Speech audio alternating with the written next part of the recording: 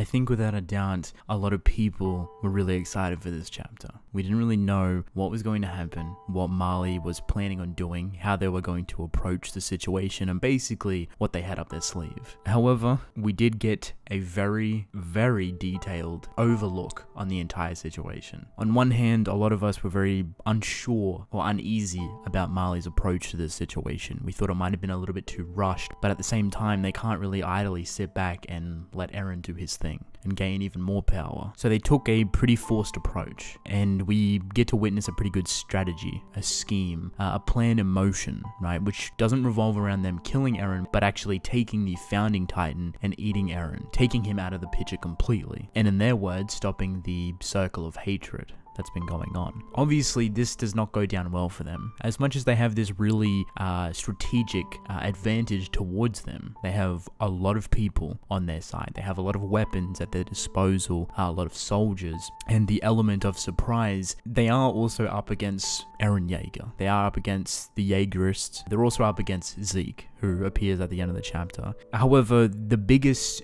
differences between the people that are fighting Eren right now, which consists of Reina, the Jaw Titan, and I guess the Cart Titan, which has this massive military gun on the back, like a massive sniper rifle basically. The biggest differences between them is Eren's determination. There's a lot of inner monologue and inner conflict with Reina and Eren. They're not talking to each other, but it's more so Reina reflecting on his own ideals while kind of putting that over onto Eren, saying that he doesn't have to suffer any more than he already has, saying that he doesn't have to make other people suffer anymore. And I think this is pretty important. It showcases a very, I guess, willingness to obviously defeat Eren, but at the same time you get this very beautiful contrast of characters. The Jaw Titan even has a bit of reflection in there as well, with the guilt he feels towards killing the Warhammer Titan, or at least being forced to kill the Warhammer Titan thanks to Eren. So you have these three characters. The Jaw Titan has a pretty strong resolution of getting rid of Eren. Then you have Reina, who has this kind of more compassionate aura towards Eren and an understanding for what's entirely going on, wanting to put Eren out of his misery. But then you have Eren, and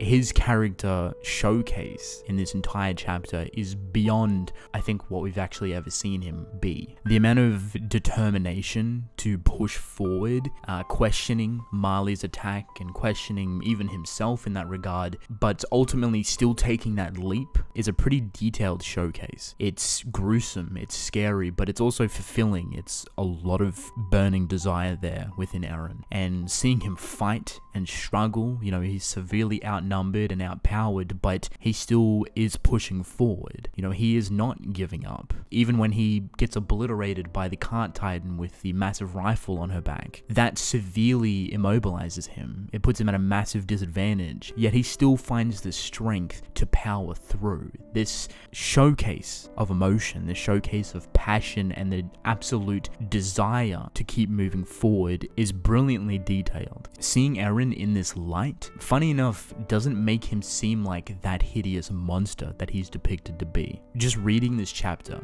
it's very hard to kind of find a side that you think is good and bad. Both ultimately want some sort of similar connection and result. Both want this circle of hatred to come to a conclusion, but there is certain ways to go about it, and there's different ways to go about it, and both Eren and then Eldia and then Marley all have their own different interpretations for it. However, the people that are making the plays, the people that are putting all this effort in and sacrifice, most importantly, are the people with power, which is Eren, which is the Jaegerist, which is Eldia, which is Marley, which is Reina, which is the Jaw Titan, the Cart Titan, which is Zeke. So many people are putting forth so much power and determination to ultimately hit a similar goal, and I love the fact that this chapter kind of blurs that line completely. Who is right, who is wrong? It's hard to hate Eren when you see so much desire and willpower to keep moving forward for what he wants, and for what he wants potentially for Eldia and the future. But then you feel compassionate towards Reina because of him showing compassion to Eren and understanding him completely. He even boils Eren down to them sharing the exact same fate in dying in a couple of years because of the aging curse, so it brings them both down on a relatable level. It's very human. I think it was incredibly well done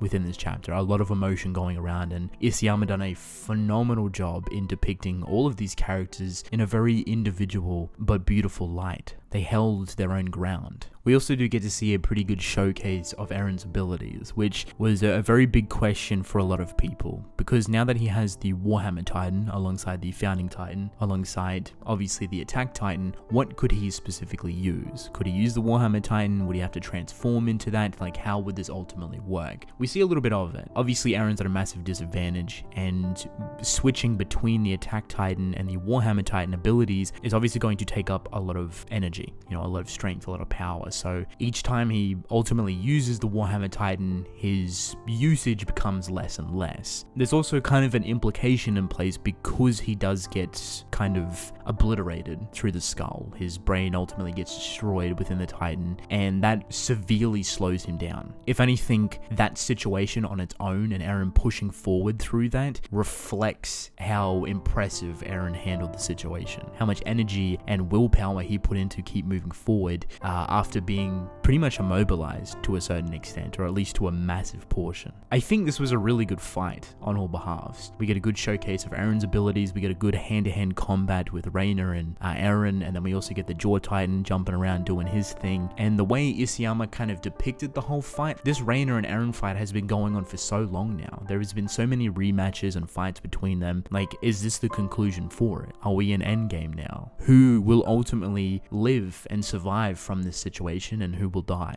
Is kind of the big question at this point. I think without a doubt Reiner is going to meet his conclusion sooner or later, whether it's by the hands of Zeke or whether it's by the hands of Eren. I think it'd be more responsible and more emotional if it was by the hands of Eren. I'm not too sure about the Jaw Titan. I would like to see him kind of get obliterated as well. I don't think he plays a vital piece to the puzzle, so taking him out of the picture now I think would be a pretty appropriate situation. The Cart Titan's always going to be that meticulous character that always kind of escapes, but I do think Zeke will actually handle her. I think their kind of reunion to an extent, or at least the history that they've both had together, would come to a conclusion pretty well if they kind of faced off with each other to that extent. And considering she's a primary powerhouse right now because of the rifle on her back, without a doubt the only person that can realistically go for her is Zeke. So Zeke will have to kind of juggle dealing with the Cart Titan alongside helping Eren to a certain extent. Even just seeing Zeke come into the chapter right at the end with all of this desire and willpower and just passion is incredible. It's really hard to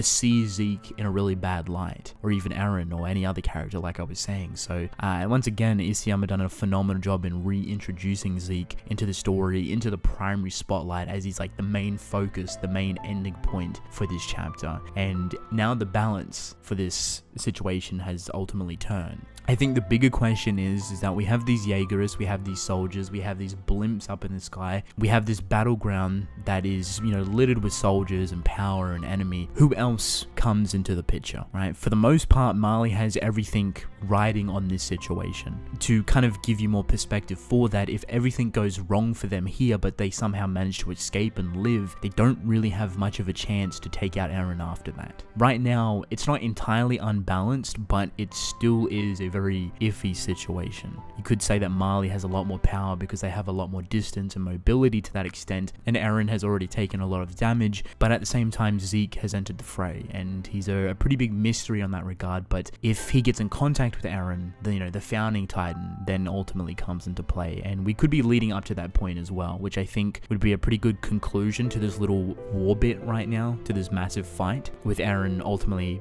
activating the Founding Titan, maybe even the Wall Titans, which I think would be pretty cool. But at the moment, we're entering this pinnacle phase of fighting. The next couple of chapters will really showcase who's going to live, who's going to die, and if any other characters are going to come into the mix, such as, the Colossal Titan, Armin, or maybe even Levi makes his return somehow, even though he's gravely injured. Even Mikasa at this point. Yelena had a lot of spotlight as well, so it'd be interesting to see what happens with that and how that kind of explores from there. Just the whole idea in this chapter I think was beautifully executed, and I am very excited to see kind of what goes forward from here. So with that being said, that is basically it. Let me know how you guys felt about the chapter. Did you love it? Did you hate it? Are you excited to see how this all comes to a conclusion? Because we're basically in Endgame now. But I'm actually going to end the video here. I hope you guys enjoyed, and I will see you in the next one. Goodbye.